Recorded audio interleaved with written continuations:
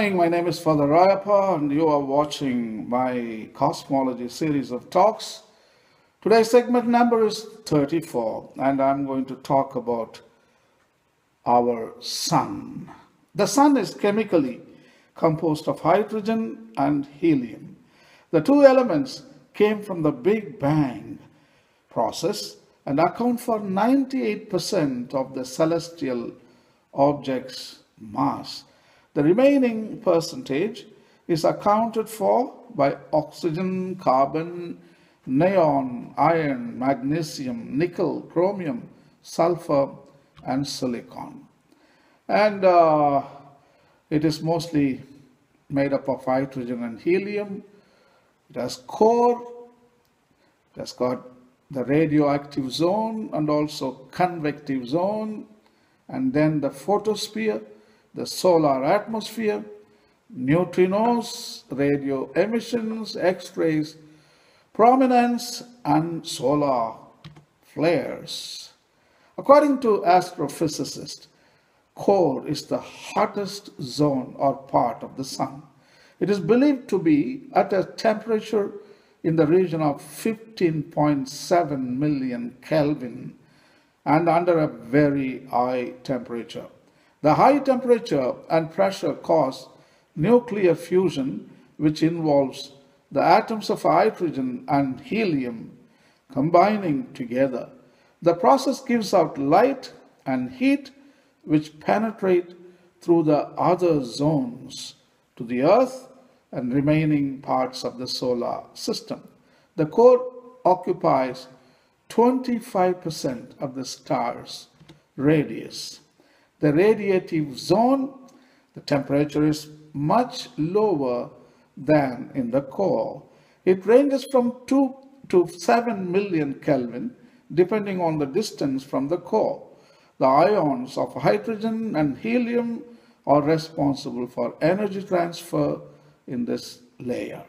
Radiations from the core lose a lot of energy when passing through this zone to the Earth.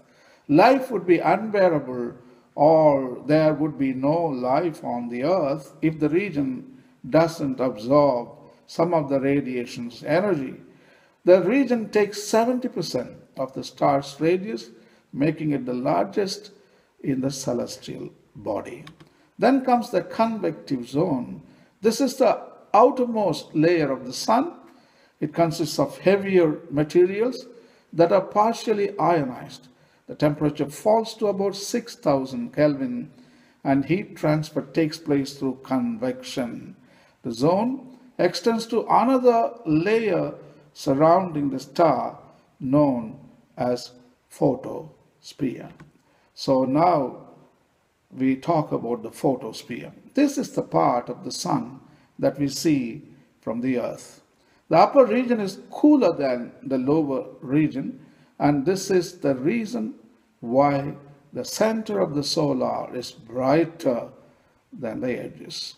Studies show that there exists some water and carbon monoxide molecules in the cooler region. The temperature of this zone is less than 6,000 Kelvin. Let's talk about the solar atmosphere and its important part and featuring of the sun. The solar atmosphere is divided into three zones: chromosphere, corona, and heliosphere. Chromosphere, this is a 2,000 kilometer thick layer that is filled with the colored flash of emissions and magnetic flux lines. It is the innermost layer of the atmosphere and consists of a partially ionized helium. Its temperature lies between 6,000 Kelvin to 20,000 Kelvin. Then comes corona. This is the second hottest zone of the star after the core. Its temperature ranges between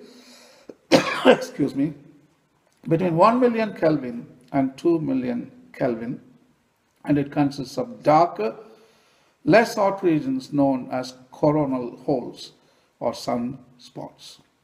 Another interesting feature of the corona is the solar wind, which consists of waves that blow away from the zone to other parts of the solar system. The waves are commonly known as coronal plasma. or loops. Then comes heliosphere. This is the outermost layer of the solar atmosphere. It is filled with energetic particles as well as the solar wind, and is believed to be felt in all planets. The other features and components are neutrinos. They are microparticles produced during the fusion reaction. There are radio emissions. They are formed when magnetic field lines interact with elements on the surface. Then comes X-rays. They are formed when the sun's magnetic field gets twisted up. Then comes prominence. It is a bright loop-shaped feature that extends above the surface. At last, solar flare. A sudden bright flash that happens near the surface. I have a video animation for you on the sun. So I would like to share that video with you. The sun consists of an inner core, a radiation zone, and a convection zone, and also has an inner and outer atmosphere, referred to as the chromosphere and the photosphere. The latter two are the layers where visible solar activity takes place.